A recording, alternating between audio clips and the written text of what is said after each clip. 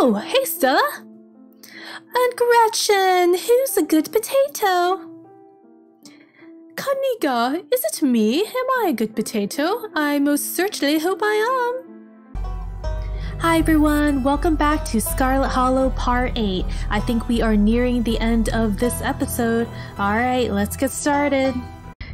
You and Stella turn to see a shadowy figure staring at you from across the road. You didn't hear her approach. Alright, so bloody shirt. Oh, and the two eyes. Was this person the person staring at us in the woods? It might be. Welcome home. Before you respond, the door behind you swings open. An older woman stands in the entryway. Sheesh. Go home, Wayne. I can't help you tonight. You look back and the figure is already gone, disappeared into the shadows of the night. I'm sorry about that, Stella. Some people just can't be helped. What brings you out here so late? Okay, that guy was Wayne. He knew who I was and he said, welcome back. Who the heck is he? And who is this? Hi, Mrs. Forsyth. This is Ben. Is it okay if we come in? Of course, of course. You're in luck. I just put on water for hibiscus tea. And for goodness sake, you can call me Sybil. You're an adult now, after all. Oh, look at her home. Aww. Is this her husband, maybe? Husband and son and daughter? Tea is life. Ooh, look at all this tea. These greens. Welcome to my little nook. This place always has the loveliest aromas. It's nice to finally meet you, Ben. I am so sorry to hear about your mother. Vivian was such a lovely soul, and she's been sorely missed in the holler. Now poor Pearline is gone as well. Wait a second. Why are all the women dying off? Do you let me know if there's anything you need while we're in town, or you're in town? I'm gonna offer Sybil my bowl of peanuts again. Okay, first off, who was that outside? Just a very sick man. You don't need to be worried about him. Okay, that man knew us, he knew me, and he was following us to that forest. Does he have any clues about what's going on here? Because I want to know.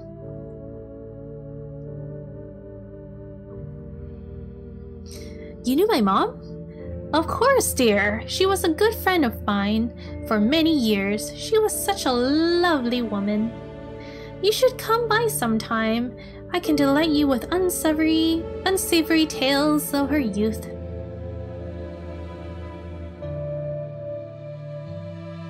I never met Pearline. I never met Pearline. You don't have to pass on your condolences to me. I have no feelings about the woman. Ha, that's fair, child, but it seemed like the right thing to do. How did you know that my mom died? Oh, Pearline was a chatty woman. Not much went on that I wouldn't get an earful of, bless her heart. We need your help. Ah, yes, I suppose pleasantries can wait for another time. What's got you here so late? You seem troubled.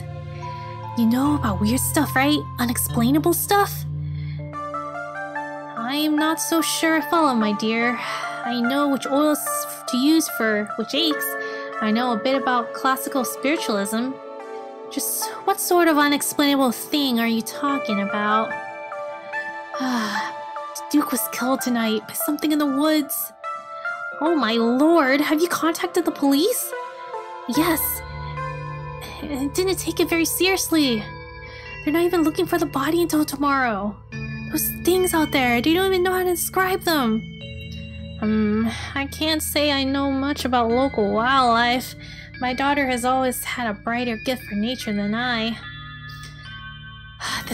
This wasn't the local wildlife, Mrs. Forsyth. Here, I can show you. Stella pulls out a memory card from her sleeve and pops it into her phone. This must have been why she was so quick to hand over her camera. Holy crap, Stella. You sly little fox. I wasn't about to just let the police hold on to this, at least not before you had a chance to make a copy. There you go, Stella, my girl. You are thinking smart. Smooth. The cops are gonna be mad. Yeah, whatever. No, just kidding. Can't believe you're holding evidence. Say nothing. Smooth. The cops wouldn't know what to do with that footage anyway. Imagine if they accidentally erased it.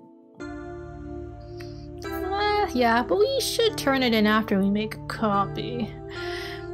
Exactly. I'll give it to them if they ask, but for now, we can examine the footage for ourselves.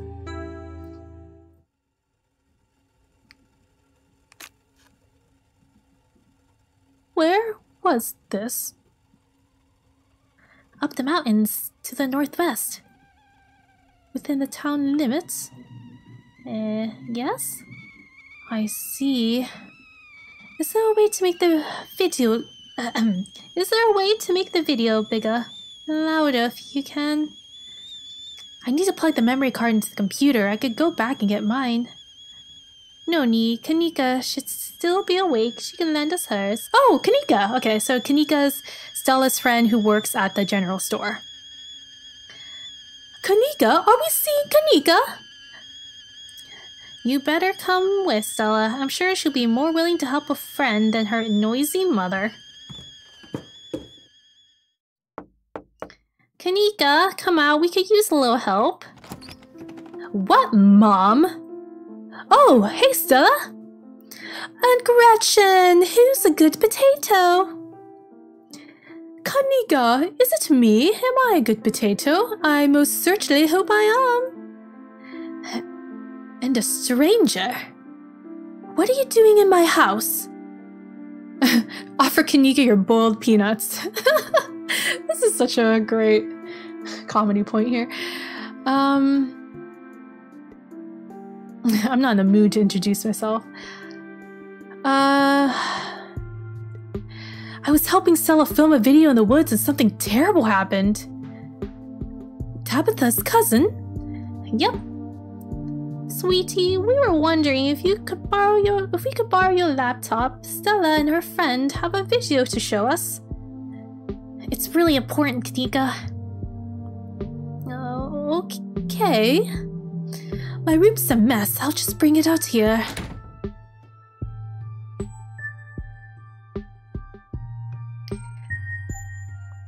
Heads up, Kaneeka. This is graphic.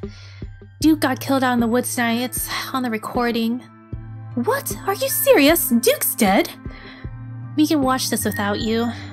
You know, I have a harder stomach than any of our friends. I'm pressing play. Silence washes over the room as the video plays. Stella! What the heck is this?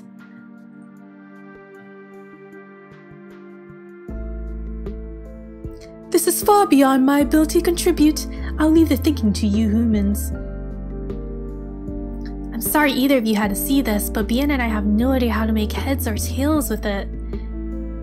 Stella, are you okay? Did you get hurt? I'm fine, really, I'm okay. I'm fine too, thanks for asking. Let's remain silent. Remain silent. Poor Duke. Poor Beau. Has anyone told him yet? We talked to the police. I hope they told Beau, but Earl and Deputy Franklin don't seem to be much in a hurry to do anything. I'll call them later tonight. But for now, we have something far more serious to discuss. Geez, I like Duke. I agree. Those things are still out there, and as long as they are, more people are in danger. So very true, but not for the reasons you think. These things, my grandmother called them ditchlings. They are a terrible omen, a sign of great suffering and destruction to come. Mom, come on, whatever doings this is serious. Stop scaring Stella and Bien with this tally-po crap. A man just died, have some respect. Kaneeka, sweetie, let your mother talk. The creature themselves are harmless to people despite that grisly scene in the woods. How can you say that? Duke is dead! An unfortunate accident and nothing more. Just as birds flock before a storm, The ditchlings congregate where tragedy is soon to fall. Interesting. So are they saying that we actually could have stayed in the woods to take a closer look at all the animals, and that they were the ones who retrieved all the animals to lay them there? So the ditchlings aren't that bad? They were just there to collect the animals and lay them there? And the accident with Duke was truly an accident? I guess we'll find out. To see one is to be cursed by fate. To see so many in places. Sybil holds her silence. Jesus, Mom, they clearly had a rough night. They don't need this. It's okay, Kaneeka. That is helpful. Stella, whatever these things are, they aren't magic. We can't roll that out, not after what we saw. But fine. Let's focus on what we do know. Whatever they are, they're doing something to these animals. You saw that nest. What were those growths?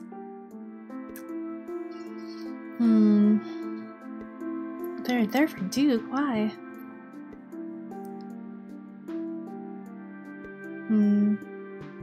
Y'all worrying too much. Maybe making more of themselves. Maybe those ditchlings were here for Duke, like some sort of self-fulfilling prophecy. Unfortunately, no. Their presence forewarns of something far more sinister than one man's death. Stop speculating about this occult nonsense. Let's focus on what we know. Right. What are those growths? Whatever it is, it's not good. Yeah, no kidding. Maybe what we're seeing here is some sort of parasitic larval stage. Part of their life cycle. Exactly. That looked like an embryo in that lump. Or something. But I don't know when to jump to any conclusions about something like this. Out there. Not without doing some sort of research or talking to a biologist. Also guys, I just noticed that Kaneeka's wearing a Sailor Moon shirt. That's pretty cool. I'm sure there's a rational explanation that'll clear all this up. Oh dear, I forgot entirely about the tea I put on. Let me fix you a couple of cups. It'll soothe your nerves. I don't know, it's getting late and I should let Bien get some rest. I ran her ragged today with all hiking and running through the woods in terror. I can keep going, I'm still wired. Yeah, I don't think I can sleep tonight.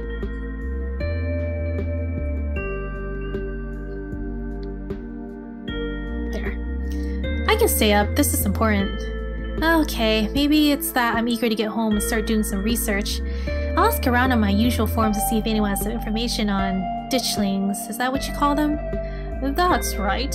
You can go home now, and do try to get some rest. Don't stay up all night online.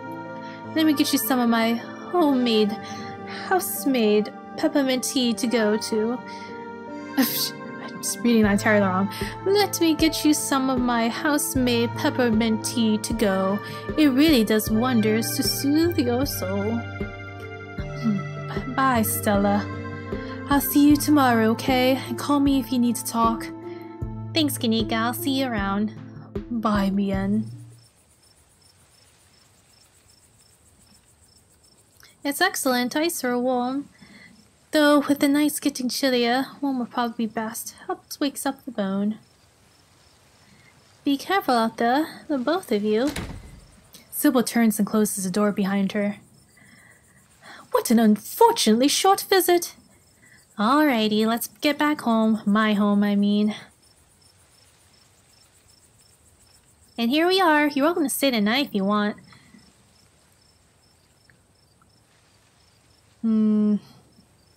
Yeah, sleep over.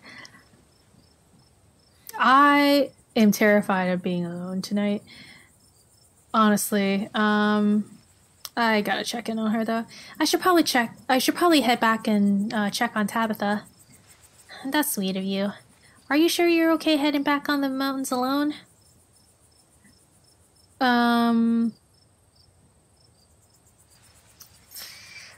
I'm actually a little nervous. Yeah. Can I sprint back? Yeah, I'm sure. Well, I won't stop you if you really want to go back. Here's my number. Call me when you get there, okay? And good luck. You and Stella exchange numbers. I'll see you tomorrow? Yeah, we're in this together. It's not like I have a choice. I don't know. I'll leave town as soon as I can. Yeah, we're in this together. Yeah, we are. Stay safe, buddy. Good luck, Bien. You begin the long hike back up to the Scarlet estate alone. It's quiet. Almost home. Nothing popping up yet. Just the owls. Whew. You made it. Run into the door. Your salvation in sight, you make a mad dash to the door. I guess I'll knock first to let her know I'm entering. As you raise arms, the door swings open. Where the heck have you been? I texted you back. Do you know my name, Wayne? There was someone playing the piano in the sealed-off wing of the estate where you told me not to go to. Hi, Tabby. I watched a man die tonight. I want to leave. Look, I got sucked into something. It was weird. I met this girl in town. We hit it off.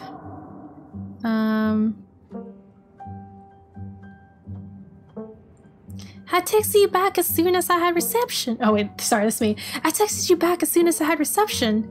Did you? I didn't notice. Do you know anyone named Wayne? You feel a slight but palpable hesitation before Tabitha answers. I employ over 100 people. I'm sure I know a Wayne. Do you know a Wayne, Tabitha? You hesitated before answering me about Wayne. It's late, Bien, and you never came home. I'm sorry that your random questions and accusations caught me off guard. Wait, you smell like nature. And old dog. What does nature smell like? You must have met Stella then. Ugh, that explains everything. I'm going to bed. I'll see you tomorrow. Can you tuck me in? Wait, I'm still all hyped up on adrenaline from tonight. I would love to just hang out for a little while. Cool down a bit. No, I'm not going to hang out with you. It's late. I'm tired. Going to bed. Don't do anything stupid while I'm asleep. Just go to your room and sleep. You're alone in the estate. The sound of the wind whistling through the house gives you an uneasy feeling in your gut. It's probably best to turn in and try to leave the night behind you. Why does this room get creepier and creepier? And is something going to appear by the window over here? As you settle into your room, you remember that Stella asked you to call her once you got back. You pull out your phone and call. Hey, how are you? She sounds a little different, like she's been crying. Did you make it back alright? Yeah, I'm alright. How are you? Totally fine. I mean, as fine as I could be, I guess. You don't have to worry about me. Go get some Z's, okay? I'll see you tomorrow. From the relative safety of this uncomfortable bed, the events of the past evening seem like something that happened to someone else, though you can still clearly picture the terror you felt in those moments. For now, you're safe and you're warm. Eventually, the sun will rise and chase away the monsters and make them seem like nothing but bad dreams. But maybe tomorrow, if you're lucky, you wake up in the normal world and have a boring week in the mountains with your sour-faced cousin. It's a nice thought, but deep down you can't help but worry that things will only get worse.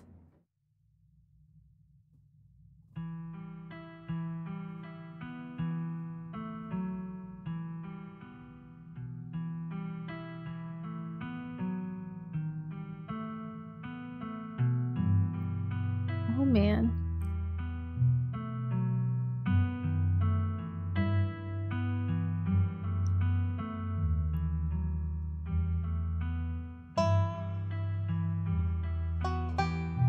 Some hot tea brewing.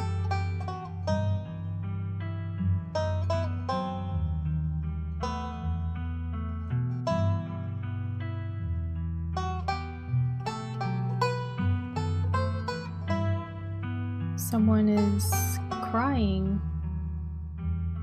Hope they're alright. Oh my! There's some blood on the ground.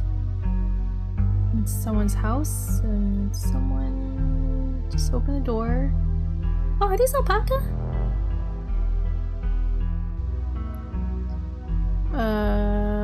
There's some eyes coming out that hole. And that is one big pumpkin. Oh, there's also a coal mine. Very dark. Entrance. And a door that's slowly opening. Oh, someone's shadow. Okay. Hello. Oh, is everything alright with that door frame? Seems a little, Oh, and it's locked. Alright. Oh, was that in that house just now? Oh, man. Alright, was that chapter 1? It's pretty darn exciting. Really cool. Very cool. Alright, so let's recap. Let's take a second to recap here. So, we met some more people. We met Stella, her adorable dog Gretchen. We go into the diner and we meet her friend Avery, who's one of the waiters there. And we kind of see in the background, we see Earl and Deputy Franklin possibly in the background. So we go to the forest in order to find the skunk ape that Stella wants to find. We go in the woods, we hear a weird noise. This deer suddenly starts talking to us, saying, you know, pain, rot, decay, or something like that. Has two huge lumps on the side of head and disappears. You know, we eat some trail mix. We talk about our lives a little bit. Then we hear another, or actually we see a pair of eyes in the distance, like someone's watching us, but we don't know who that is or what that is. We hear another noise. It turns out to be a chicken with a huge lump on its side. Something grabs the chicken and we follow it. Stella trips over the chicken, unfortunately crushes its wings, which is really sad. We take a look at the chicken, look at the lump. Seems to be like there might be something in it. We don't know. Duke suddenly pops out from the bushes and he sees his bird, which I forgot to say, his chicken is named Birdie. He gets really upset over it and we start hearing noises around us and the ditchlings are surrounding us and they're really creepy creatures. And let's see. And then I guess Earl becomes really upset and tries to shoot one of them with a shotgun. But then something happens. We don't know if it's an accident or if the ditchling did it to him, but he accidentally shoots himself in the head. Not a good sight or image to see. We follow them. We come across this clearing with all these dead animal bodies and some animals with the lumps on them. We're getting surrounded by the ditchlings and we run.